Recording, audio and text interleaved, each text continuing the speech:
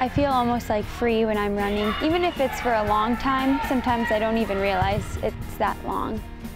I have no idea where I'd be without volleyball. It's definitely an escape from my real life sometimes. I just throw myself into it and it just feels great to not think about anything else for that 2 hours that you're there. Sports have made me strong. I've learned how to deal with things with a positive mind. I never wanted to give up once I started, and I think it's just kind of a powerful reminder that we can do what other people do. We can do what a guy does, we can do what anyone does.